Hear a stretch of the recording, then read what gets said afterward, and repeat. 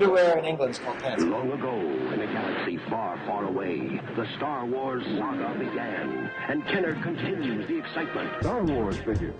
The Empire Strikes Back Return of the Jedi. Welcome to the Star Wars Collector's Archive podcast.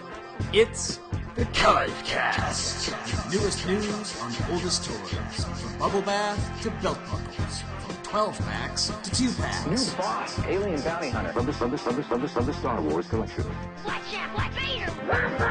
We bring the world of vintage Star Wars memorabilia alive with informative features and personal collecting stories. Offer expires December 31st, 1979. An R2-D2 with stethoscope. The Supreme Master, the Emperor. Brought to you by the Star Wars Collector's Archive. The SWCA.com. With your hosts, Sky Payne. Even Chewbacca, And Stephen B. Deadly. Recorded live in front of a studio audience on the first day of Celebration 6. This is part 1 of the Chivecast Vintage Pod's Convention Double Megacast. We should be talking about the Death Star Droid, but we have too much else to say about getting lost in Orlando, late night sales, and our 5 least favorite toys. Tune in to our September issue to hear most of our normal features. But this month, we have a vintage vocab chat with Tommy Garvey about micro-collection 4-ups. We yak to Lee Bullock's face about 12-inch large-size action figures. They're not dolls. And we take a world tour with Joe Yglesias to explore what Turkey was like during the time of UZAY. And as they say in the 501st, it's all about the wars. And Stephen B. Deadly. I don't even know what that means. Wampa Wampa? Welcome to the Chivecast Vintage Pod Celebration 6 edition. That's right, Celebration 6 edition. I think it'll probably be our 31st episode about the Death Star Droid. I see many people here, so that's pretty fun. Let's start with our movie thoughts, Steve. All right. And so I was thinking a lot about this vintage pod, because people have been like, are you guys changing the name and all that? And so my movie thought was about the vintage pod. And that is that part of the magic of Star Wars, it's just that 1 second where the pod leaves, and people in the audience can see me recreate it with the actual vintage pod. It's not that it shoots out. It's that it does that weird little curly thing, the twisty thing. Like, that's just a little detail, right? Yeah. But that totally puts you in that exact moment. And, like, I don't know, you feel so real in that exact moment. So that's my vintage pod thought. And if you think I thought of that on the way here, you're wrong. I thought about it in the bathroom this morning. So as to the vintage pod, the show is not changing its name. The whole idea was that we're here at Celebration 6, and everybody who's watching us right here knows what a Chivecast is, because they know what the archive is. But not everyone knows what a Chive is. Most people think a Chive is a green onion, particularly in England, apparently. So what we're trying to do is just introduce a sort of parallel title that is more expletive. Explicative? Explanatory? Explanatory, that's the word. A little expletive. So that's the whole idea behind the vintage pod. And it's pretty exciting, Steve. We have stickers. So there's been lots of news. We have some people we're going to interview who are standing in front of us, staring at us as we speak. Yep. So let's get to the news, Steve. All right. Watch out!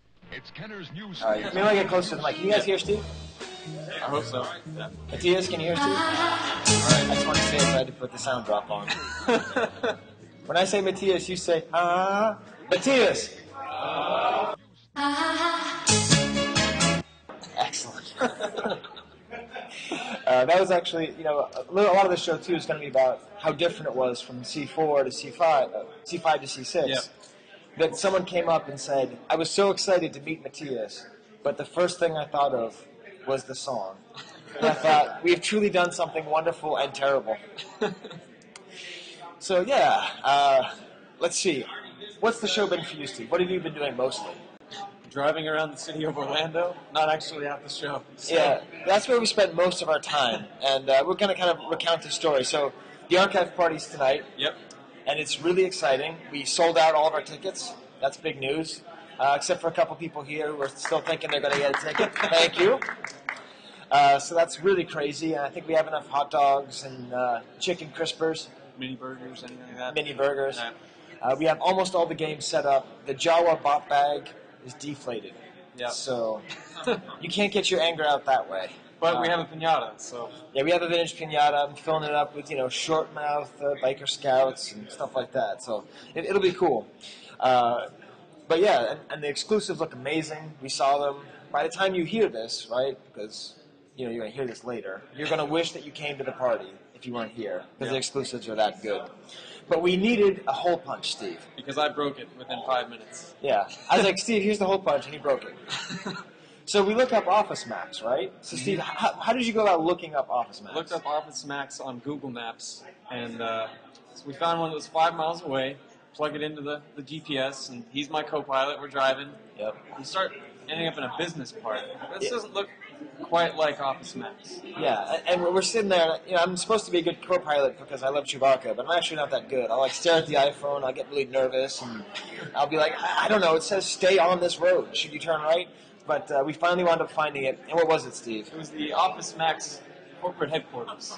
And if you've never been to Orlando, first of all, congratulations, and second of all, it is a bad place to go to the wrong area. So we were just in the middle of nowhere, and then we had to drive this Route 600 or some terrible road with all these pollo places, and we were stuck in traffic. And we basically spent about 2.5 hours to get 3 hole punches, some tape, and raffle tickets. Again, it wouldn't be the Kivecast if we didn't have to do it. No, but there's a good ending to that story. There's a good ending to it, which is we drove by a boba tea place, the Korean tea, where they have the little tapioca. You like those, Steve, right? I do, yeah. Yeah, I love those. And the name of the place was Chewy Boba. And so we thought, this is a sign. We'll stop here. We'll take a picture at Chewy Boba. And then we go in, and they actually have a T-shirt of Chewbacca holding hands with Boba Fett. Yeah. And I mentioned that to the Imperial dignitary, the Grand Wizard of this whole podcast, Gus Lopez. And the first thing he said was, do you have their address?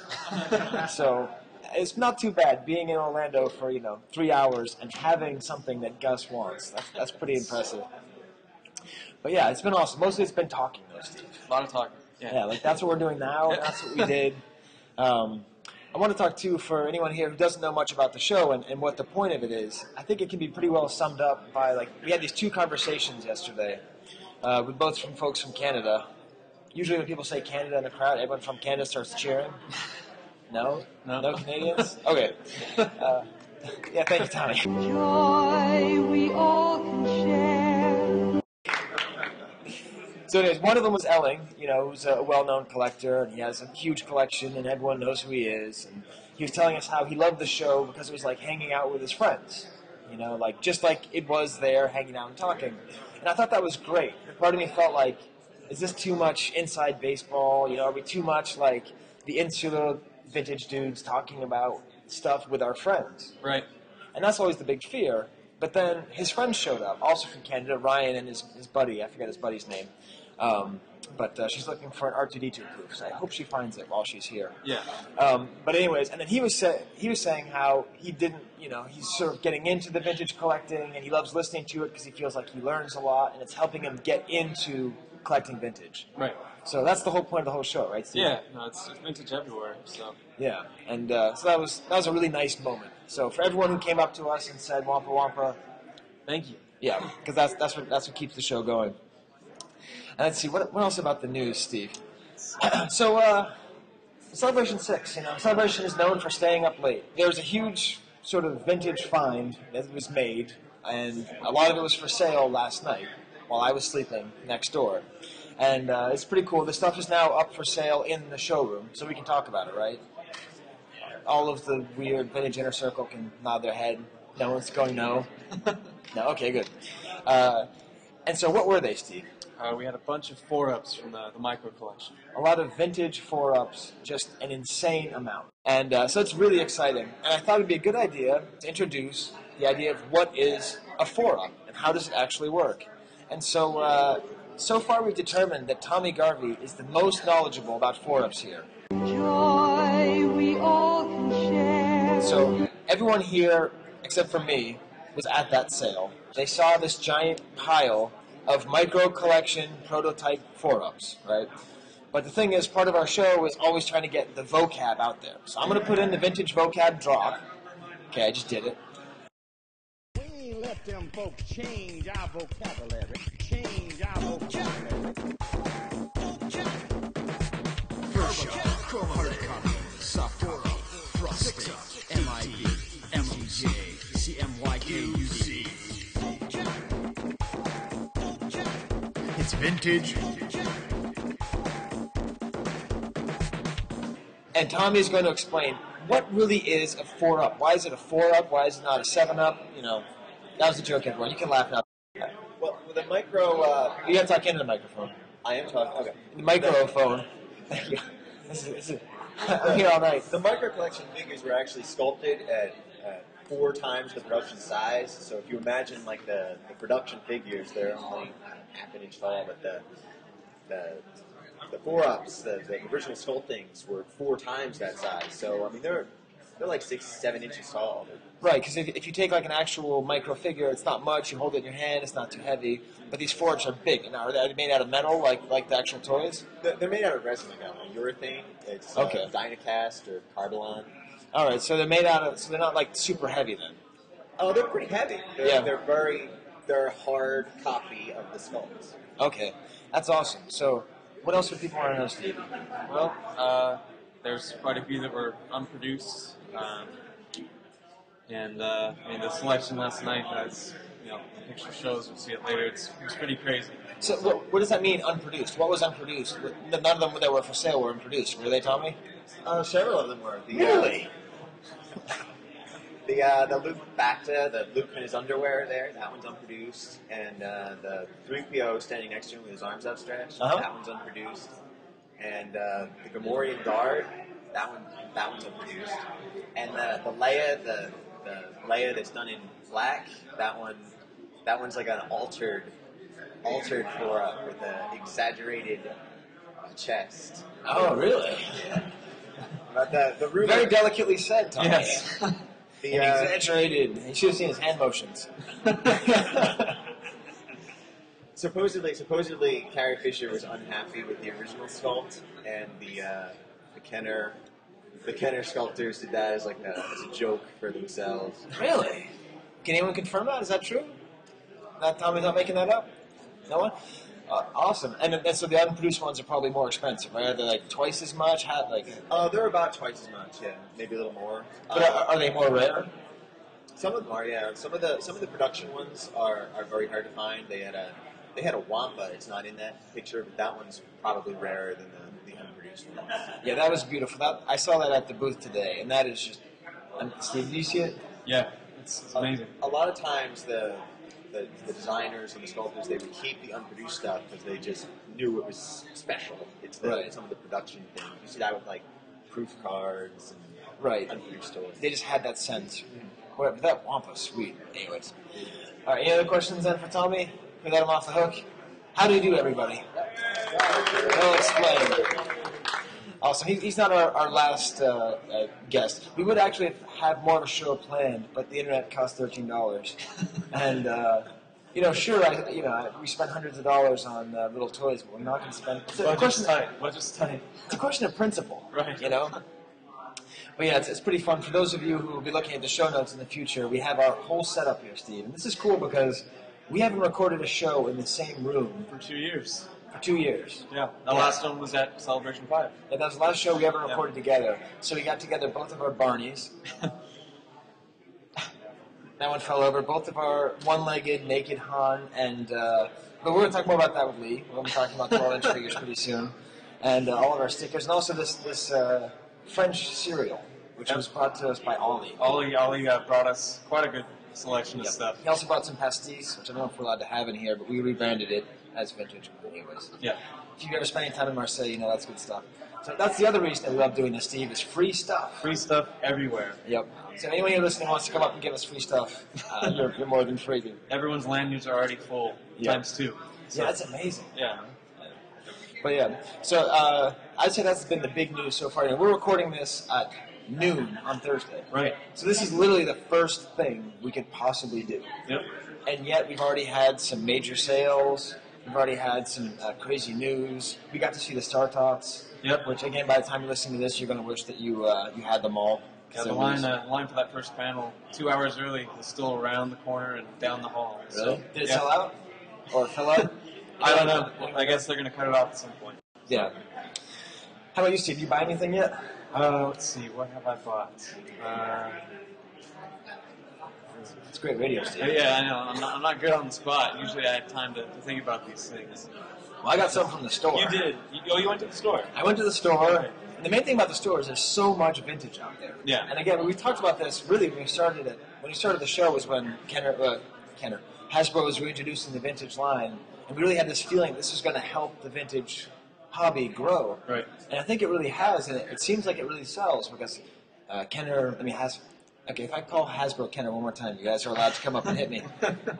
Or hit Steve. Hit me.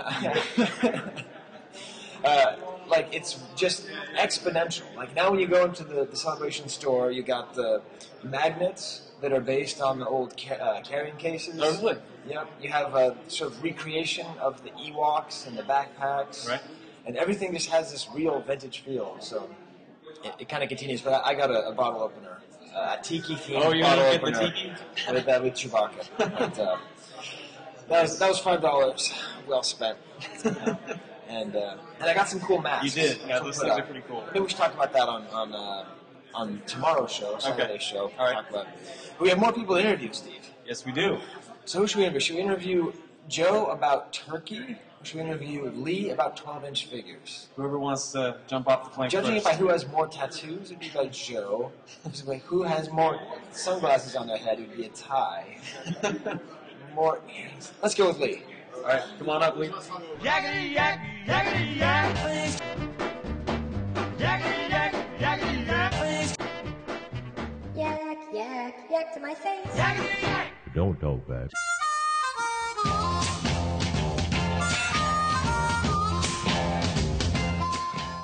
So this is the thing, is we wanted to interview the 12-inch figure collector.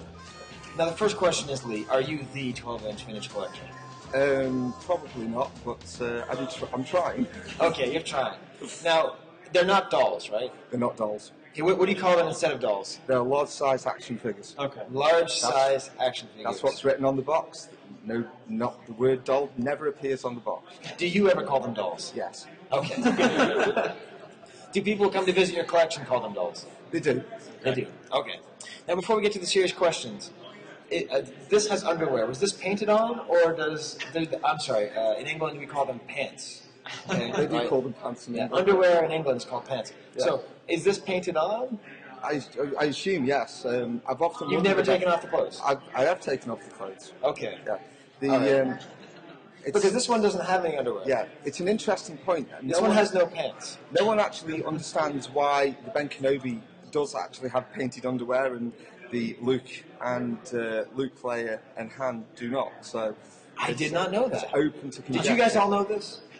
So the only vintage 12 large-size action figures with underpants are Obi-Wan Kenobi it's just Obi-Wan Kenobi. It's just him. Also, the little laddie Leia also has underpants as well. That is really cool. Do you think Alec Guinness had anything to do with it? I would suspect he probably did. Yeah, he might. He probably didn't like the idea of sort of images of himself walking around naked. He probably wouldn't like this idea either, to be honest. He probably wouldn't. Wow. All right, so we've gotten all the way inside of the figures. Let's kind of go to the outside. So how long have you been collecting large-size action dolls? Dolls. Basically, I started collecting Star Wars vintage in 1989, and it was with the 12-inch figures. Okay. So yeah, since '89. And it seems to me that like the large-size action figures have always, at least when I was just looking up, like back in the old days, the Star Trek and collectibles book, like the first ever Star Wars. I remember looking, thinking, what's the most valuable Star Wars toy? Yeah.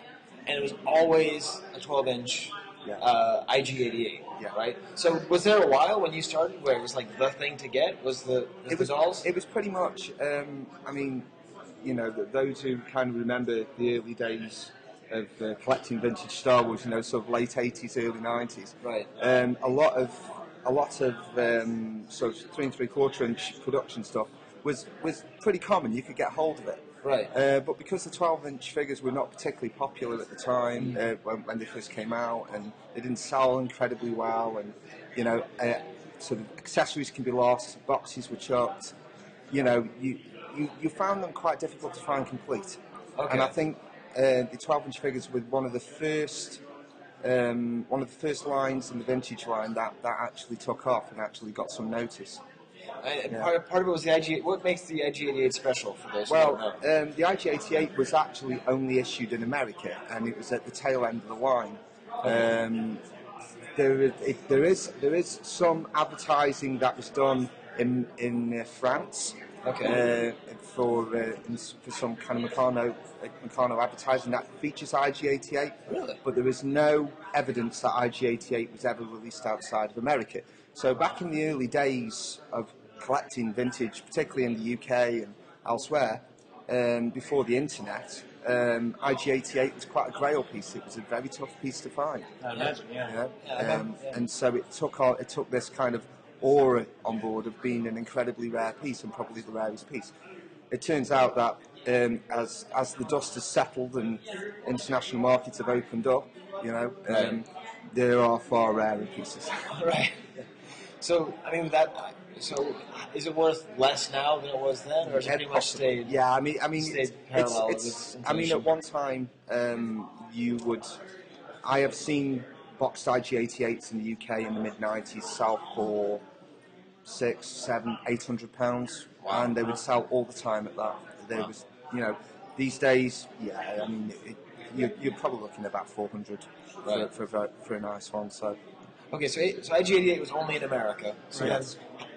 How many licenses are there out there? So if you're trying to become a large-size action doll collector, or I guess a small doll, large action figure collector. Yes. So if you want to be the next Lee Bullock, how do you do, like... You don't want that. No, you seem like a nice enough guy, right? You have a degree in physics, right? I do have a degree in physics. Have you done any physics experiments with your dolls? I have not done any physics experiments with my large-size action figure, Sky.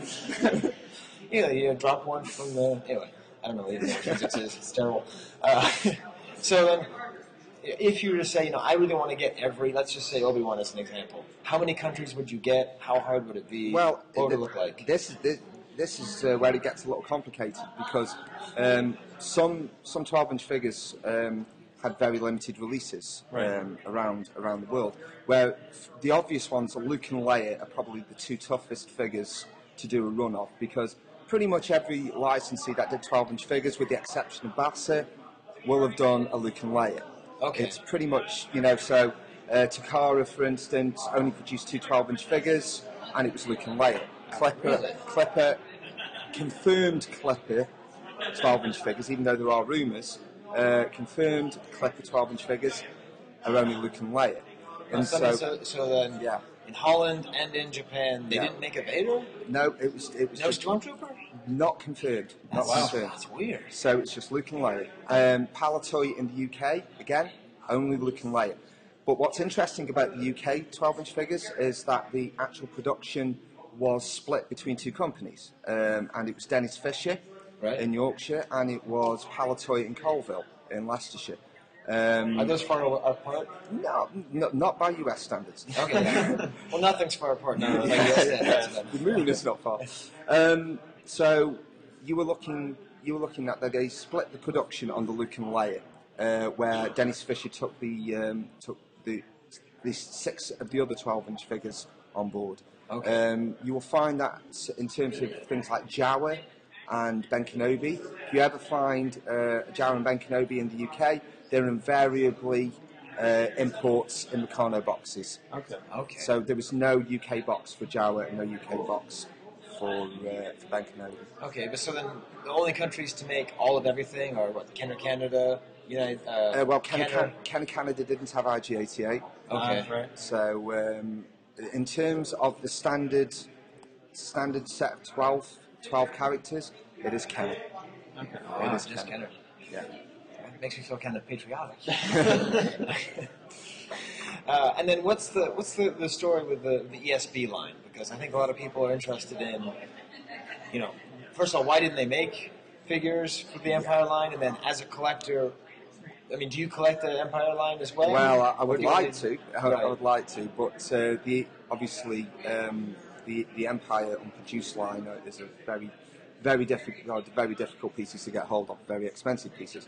I tend to concentrate primarily on the international production pieces. So I collect production pieces from all over the world. The Empire Strikes Back line was close to production. There are box flats out there. There are obviously prototypes of the ESB costumes for Luke and Leia and Han, and also Lando Calrissian was also planned, and a lot of early advertising.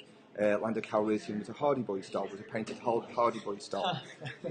I actually also, if you were to look at some of the promotional material early on for the 12-inch line, Han Solo was also a dressed-up Hardy Boys doll. So that's cool. Was it a different Hardy Boy? There's two of them, right? Yeah. And when you know about Hardy Boys, I think Lando Calrissian was Parker Stevenson. Okay. So yeah, that's essentially what you found with that. And obviously the sales were not up to the same level as what the 3 3/4 inch figures were, because obviously they're very bulky. They had no kind of ships and accessories with them. So they kind of decided, and their affiliates decided to just go with what was selling very well. Is there a theory that maybe that was most of the problem, that you couldn't have any accessories with it? Well, it seems like they probably sold well enough to continue. If it weren't, I don't know. I think the upshot was that they probably wanted to invest more in the 3 3/4 inch line. Right. I think that was a sort of it was a safe bet, and I think that's probably what they went with. So yeah, the Empire Strikes Back line was next. The only Empire Strikes Back dolls that were produced were Boba Fett and IG-88. Right. What about Australia? Australia, of course. Now, special case. This is something. This is one of those questions where I'm embarrassed to not just be asking for the audience, but I really would like a straight and clear answer as to what is the deal with Australia. So be straight and clear, Lee. For once, Lee. Nobody knows. Knows. Nobody knows for sure. Okay. The Toltoys ESB Vader is significantly different than the box flat. Right. Bill McBride has highlighted this originally. We'll put a link up on the show notes, because that's a really great article all about that. It's definitely worth having a look at Bill McBride's article on the ESB Vader. Right. It's pretty much definitive on all the differences. So we know for a fact that what was produced in Australia was what was specifically produced for Australia. I mean, one of the things that is different, for instance, is that the box flat mentions the height of Vader as 15 inches, because they don't use inches in Australia. That was completely removed from the contents description. Because that's like 4,000 centimeters. Yes. I'm pretty good at this stuff. I mean, yes. I don't know what planet that's I'll teach on. you later about the whole system. It's different. It's like 3 hogsheads or 100 centimeters. It is. Yes.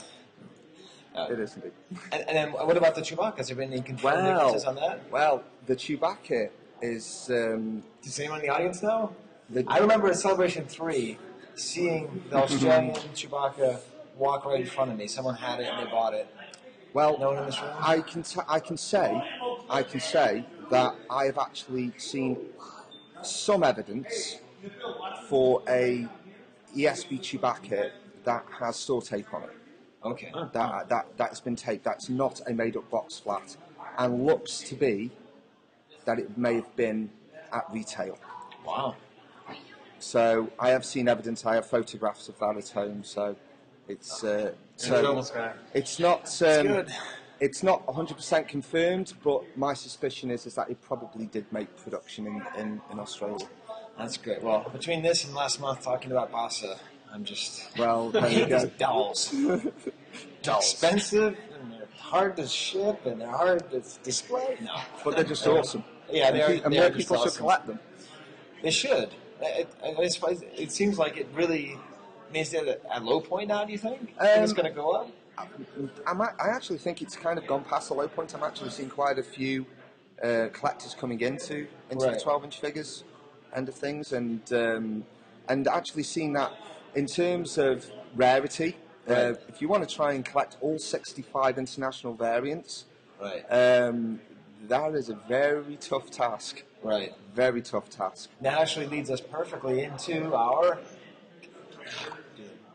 lightning round? Yeah, I say the microphone now. Lightning round. Into the lightning round.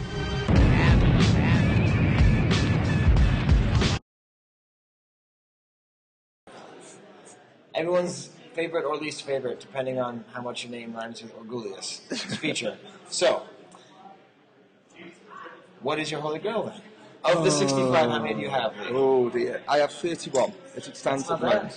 You have 31 out of 65? I have 31 out of 65 as it stands at the moment. I thought you had like 70 of the 65. That's right, I have 70 of the 65, Sky.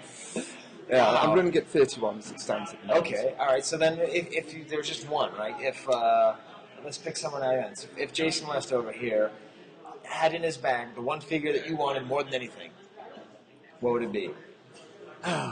It would be, wouldn't it? Have you got it, Jason? Is it there? Hey, if it's a Jawa, you're right. Yeah, it probably would. That's quite a tough one. I would suspect. Yeah, he pulled out a General Giant bust, so I don't think that quite counts. It's going to have to be a boxed Bassett Vader or boxed Bassett Chewbacca. It would have to be. Right. Yes, it would be one of them two. Okay, so a fairly new Holy Grail. Yeah, prior to that, it was probably an ESB Tolstoy's Vader. Yeah, yeah. In terms of production, that would be. If you just, I'm going to rely on the audience. If there's any lightning questions we forget to ask, I forget them except for the one question I like. I forget them every time. So if your house was on fire, then, and where do you live in England again? Stoke-on-Trent. Stoke-on-Trent. That's where Shakespeare's from, right? No, it isn't. he's on something upon something, right? Essex upon. That's Stratford upon Avon. That's right. There you go. I got the upon right. You got the upon right. There's lots of upons. Can I sound like a Delaware American? This is great. So you live on Stratford upon Essex? Yes, that's right. Okay. Essex upon Dalton? Okay. So if you did go up in fire in between rainstorms, what would you grab? What would I grab? It would. Can I grab an entire shelf? No. Oh. Only one person tried that, and they were kicked off the vintage pod forever. That's not nice. Probably my Bassett Vader. Yeah. Okay. So your loose Bassett Vader. My loose Bassett Vader. You had did it come with a cape? Mine has a cape, yes. Okay. Mine has saber? No, mine does not have the saber, but mine has the cape, yeah. All right, cool. And then, as always, my favorite question: if you, Lee Bullock, were not what you want to be, but if you were, so you have to self-reflection, not wish fulfillment. Okay. If you were a vintage Star Wars memorabilia item, which one would you be? It takes forever to answer this question. We're still waiting for Joe's answer. It's been all over a year. I'm probably because I'm utterly neurotic. C-3PO. Okay. just a C-3PO, a doll C-3PO, or? Yeah. The 12-inch C-3PO. I'd be perfectly. I think that reflects my inner me. I don't think you're that neurotic. You don't come across that neurotic. Oh, I am. Yeah. Well, and plus, he's like, smart. And he probably knows about physics too. Mike, yeah. Awesome. Any questions you'd like me to ask? Oh yeah. You say 4LM or 4LM? It's 4LM. Thank you. Right. That's what I say, right? Yeah. It's 4LM. Right. And obviously it's AT-AT. Great. Yeah. All right. So let's. Awesome. Well, I don't know when we'll hear this interview, but thank you. And thanks, Lee. This is cool for the audience because you get to see this whole thing will be edited down to 3 minutes. And you'll be hearing it when you're on your bicycle or mowing your lawn. And now you actually see how the whole thing happens. So it's pretty awesome. Yeah, well, thank you very much. Is there anything else you'd like people to know about 12-inch figures? No, that's fine. That's all good. If anyone's got any questions about them, I'm sure I can't answer them. Okay. Cheers. Thank you. Goodbye. All right. Awesome. All right, Steve. Where are we at now? We got 20 minutes left. Okay. Sorry I asked all the questions. It's all right. You came up with them. So. I'm so used to it because I usually do all the interviews. You usually do them by yourself. I get a different time. And if we do the interviews together, then like the phone will ring and they gotta be like hello, and then we'll both say hello at the same time, and then they never know when I'm recording, and they get mad at me. You get awkward silence. You get awkward silence. Yeah. You start recording after you call them back. That too. Yeah. That happened once. Yeah. So okay, let's actually have a world tour, Steve. Then. Okay. This is something we'll be able to record later. He's not technically from Turkey, but I believe he was granted ambassadorial rights. I was going to say he is the ambassador of Turkey. I believe at some point. I don't know what a last name would sound like. I don't think Yglesias is not Turkish last name. Spanish. Right. But, you know. I don't even know what. Joe. Let's bring Joe up here. All right. Oh, I'm afraid. Je me temo. J'ai bien peur. De deflector Chive. El escudo deflector. L'écran de protection will be quite opérationnel when your amigos arrive.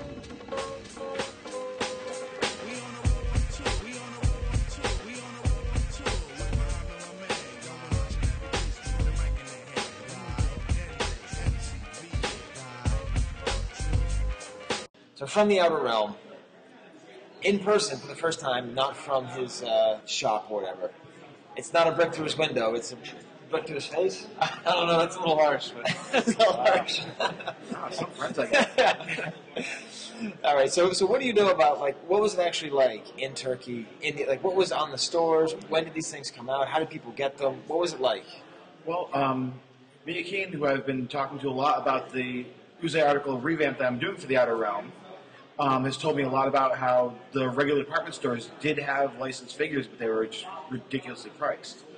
Did you have any idea, like, the relationship of price of UZAY to licensed figures? About 3 times the price. 3 times the price. Wow. And is there evidence of actual production figures in Turkey? The fact that people from Turkey, that when they come up with loose collections, there'll be a couple of UZAYs mixed in with licensed figures. And these people didn't leave Turkey until they were in their late teens, and they had these as their childhood toys. Okay, and was it just like where they take American figures and just put a sticker on them, or is there any indication of any packaging variation at all? No indication of any packaging variation. It was more than likely, European figers brought in or imported. Yeah. Right. Huh. All right, so then they actually had them, and they sold them. But then, so UZAYs weren't sold in department stores. According to Meat, they were sold more in like smaller market places and like little bodegas and stuff like that. And were they concurrent with the actual licensed stuff? 88, 87, 88, 89 era is when UZAYs were around and licensed figures were around, like tail end of Jedi 84 to around 89 as well in Turkey, from what I've been told. Okay, so there might have been a little bit of crossover. But they were both in the stores at the same time for the most part, and they were still on the shelves until the early 90s. Right. And then how did it come about that they really made their way here? See, any questions? Yeah, I wanted to know how... Why don't you ask it so it sounds better in the interview? So how did the discovery of UZAYs make it to collectors over in the U.S.? Well, there were 2 collectors. There was Lenny Lee, who owns Lee's Action Figure News, right, and Israel Levesque from Toy Tokyo. Okay. They went overseas on a buying trip, and they bought tons of UZAYs in Turkey. They bought tons of Polish carded. When they pulled, they brought back tons of Hungarian carded figures. They basically just went on a bootleg world tour and cleaned out. They literally cleaned out the SB Products factory in Istanbul. Wow, that's crazy. And they brought back probably about the equivalent of like 5 comic book long boxes full of carded UZAYs. And in that there were 2 carded headmen and a bunch of everything else. Okay. And so when was that? That was in the early 90s. That was around 92, from what Lev has told me. Huh. So then that's been pretty much the main influx. Has there been like secondary waves or tertiary waves? There have, of course, been more that have turned up from sources in Turkey. Yeah. But the bulk of the UZAYs that are in U.S. collections came, whether it be directly or via being resold and resold and resold, right, from that initial find. Initial migration. Yeah. Right. And loose UZAYs and sometimes carded UZAYs somehow turn up in Germany with some frequency. That has been attributed to the fact that there was a migration of folks from Turkey into Germany around that same time frame. Okay. So that's, also shows where those, came with the children as they moved. Okay. Yeah, that's awesome. I love it when you can see like actual migrations of human beings through toys. Like, it tells a story because there's a lot of like great German movies all about the relationship between the people moving in from Turkey and living in Germany. It's like a whole real social question, and you can see it right there. With with a headman shield. But, if only another one of those would come on the market. yeah. Feeding Frenzy would be great to watch. Yeah. Well, yeah, I also want to try and be careful not to get too much into your actual bootleg panel, right? So that's what I was trying to think about. These people like, aren't going to be, the people that are not, sitting in the room aren't going to be able to enjoy the panel, so we might as well give them a little. And in your dealings with folks in Turkey, I mean, is there a lot of nostalgia for Star Wars? Or I mean, I know there's the video, right, of Turkey, the weird Turkish movie. Yeah, that's just hilarious. How can we describe this movie if people haven't seen it? Star Wars on crack? But not even crack. It's something worse than that. I think crack would produce something like cohesive. Star Wars on crystal meth? Maybe. That might be, yeah. Because it's a movie. I don't know if you can find it online, but it's like they would film actors in like Buck Rogers costumes standing in front of a rear projection of Star Wars as it was happening. As a matter of fact, with the vintage pod, I remember that was it. Yeah. The right on the twirl, the little twirl that I love so much. Add old Star Wars with Rocky Horror Picture Show, and then you might have some idea of it with that worse costuming. Right. So did that exist at the same time as the movie? What year did that movie come out? That movie was... I have no idea. I'd have to look it up. I've never talked to anyone about that movie in relationship to the figures, so I'm not sure where that fits into the... Because what if UZAY was really not a Star Wars figure, but figures for that movie, Joe? I don't believe so. I see this right here is podcasting right here. Well, no, that movie was called Star Wars. Star Wars, yeah. I'm thinking. Yeah. I got a new theory. I'm going to run with it until proven otherwise? Yeah, until the hour ends. Fair enough. Yeah. So there's not a lot of nostalgia. There's a lot of people collecting. There are some people that remember having them and they enjoyed having them. That's actually, once again, back to me, if I'm pronouncing his name correctly. It's spelled M-E-T-A. I don't know how it's pronounced. I'm hoping I'm pronouncing it correctly. But he found his childhood figures. His mom sent them over to him, and he showed up on one of the online forums and was asking what they were, and that got him sparked into collecting them. And now, maybe a year and a half in, he's pretty close to a full set of loose days. Wow, that's awesome. Well, by some strange coincidence, right as I got home from Celebration 6, I got this email from Neil in my mailbox here at the Wampa Studios. He actually was explaining how his father was in the Air Force while he was a kid, and his family was stationed in Turkey during the late 1980s. He says, quote, I can still remember walking into a Turkish toy store off base and seeing all these crazy bootleg figures on the racks. I'm not sure why I didn't beg and plead for my father to buy one. Some, or all of them, like I'd do for every other toy I saw in the store and wanted. But I definitely regret it now. Though I was heavily into Star Wars figures in the early 80s, I have to imagine by the time I encountered UZAY, Star Wars figures had pretty much disappeared off shelves and had become infatuated with G.I. Joe. So I'm guessing they just didn't appeal to me at the time, and seemed like nothing more than a poor quality ripoff which you could not show up with on the playground. I mean, they couldn't even get the colors right, and I was trying to pass off a calculator for a computer. Come on! That's what he remembered. He remembers thinking that. He remembers thinking they're trying to pass off a calculator as a computer. That's funny. And then he says, quote, somehow we did end up buying one of the vehicles, perhaps to put G.I. Joes in. It was a white tank with 2 guns on the front and a bubble dome. So production definitely started on UZAY figures in the 1980s. Where's my time machine? So thank you, Neil, known as Shinobi1. It's pretty cool to think of you actually being back in Turkey and thinking, man, that calculator is lame. All right, let's get back to Celebration 6 coverage. Awesome, cool, Joe. Well, I think we're going to sort of end it there so we can kind of do our wrap-up, because I think there's going to be a lot of people coming in here to get patches soon. Yes, that's going to get awfully awkward. Have our show, and all you hear, you get a free patch, there's a free patch over there. As it is, I think most people here are going to be mad they're not getting tots. But you can get stickers. So let's have a round of applause for Joe Yglesias. All right, Steve. What do we got left for this block? What do we have left? We don't have that much left for this. I think we do want to do our top 5 least favorite figures. Yeah. So we're just going to go back and forth and kind of give our reasoning as to why are they our least favorite. So, Steve, why don't you start? What is your 5th least favorite figure? I'm going to start with Lumat. Lumat? Yeah. Which one's he? He's the one of the Ewoks. I know he's an Ewok. Yeah, to me, he's the most uninteresting one. But, that could be. He always reminds me of, like, Grumpy from Snow White and the Seven Doors. Okay. He would be grumpy because he just looks really upset. And, right. I don't know. He's the least engaging of he's Ewoks. the purple one, right? The card back is all purple? Yeah. Yeah. Okay, so I'd say my fifth least favorite is the Han Carbonite figure. Okay. Not the Carbonite, Not but yeah. that stupid neck. He does have a, yeah. He just looks like... Anyone else agree with me, or everyone love that figure? John loves that figure. No? No? Okay. 5 minutes left. Okay, Steve. We'll have to do this quicker. We'll go quick. All right. My number 4, we'll go with me, we'll do snaking, is the small head Han. Oh. Because being an American with a cranial condition of largeness, I've always loved the fact that there was the large head Han. And so I personally love that because those of us who have large heads, we bear immense neck trouble, and our life is terrible, and finally someone can have our plight. So I don't like the small head because it makes me feel bad about myself. What about you, Steve? So number 4 for me would be our figure of the month that we've not mentioned, the Death Star Droid. The Death Star Droid?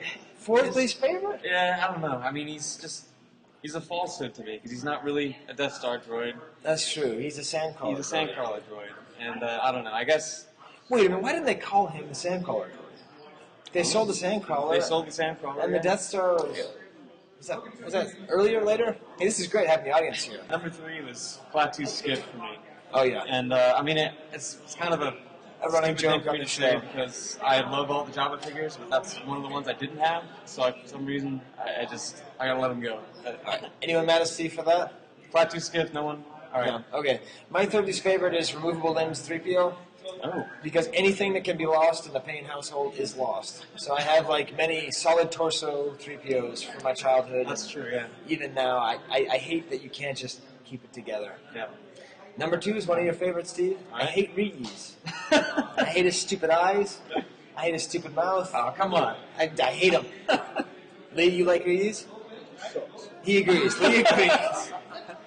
Excellent. What's your number 2? All right, my number 2 would be the Ugnaught. He's unbecoming, ugly, and unlikable. I don't know. I'm not a fan. Yeah, no, Ugnaught. I forgot about Ugnaught. He should have been on there. Speaking of purple. All right, Steve, what's your least favorite Star Wars figure of all time? And this really pains me to say it, but I have to go Rancor Keeper. Because Rancor Keeper. I had him as a kid, and I was always really sympathetic for him. And now he kind of reminds me of Jerry from Parks and Recreation. I don't know if any of you guys watch that show, but he always gets... He's always there. He just gets picked on all the time. He just gets the shaft all the time. So, he does. But no, I'd have to be Rancor Keeper. Wow. And I'm staying in Jabba, and I'm going with Bib Fortuna. Because when I was a kid, that was one of the few toys I got off the shelves, and he always scared me. Those little tentacles scare me. His little sharp teeth. His little all that. Don't like him, Steve. All right. That was a little bit rushed, but we only have 5 minutes left. So if you'd like to hear more of the Cadcast Vintage Pod here at Celebration 6, come join us Saturday at 4 o'clock. Yep. It's our second block. So. That's our second. It's 4 o'clock, right? 4 o'clock Saturday. Yeah. Excellent. If you'd like some stickers, come here. And tonight is going to be the party. Yep. And it's going to be really awesome. And we will not be recording it like this. So we'll be able to talk like natural human beings, Steve. That's right. All right. Wampa Wampa. Adios.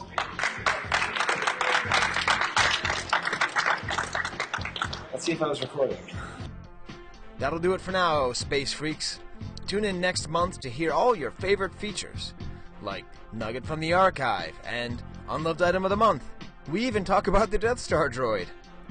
We're going to feature interviews with Jason and Andy, and we're going to talk a lot about the room sales, the archive party, and everything that went on during Celebration 6. We'll even include live audio from the floor of the room sales. It's exciting, it's happening, and I'm going to edit it next month on the Chivecast Vintage Pod. Vintage Pod. Vintage Pod. Chivecast. This podcast is not endorsed by Lucasfilm Limited, Hasbro Toys, or 20th Century Fox, and is intended for entertainment and information purposes only. The official Star Wars site can be found at www.starwars.com. The official Hasbro site can be found at www.hasbro.com. Star Wars, all names and sounds of Star Wars characters and any other Star Wars related items are registered trademarks and or copyrights of Lucasfilm Limited or their respective copyright and trademark holders. All original content of this podcast is the intellectual property of the Star Wars Collectors Archive, unless otherwise indicated.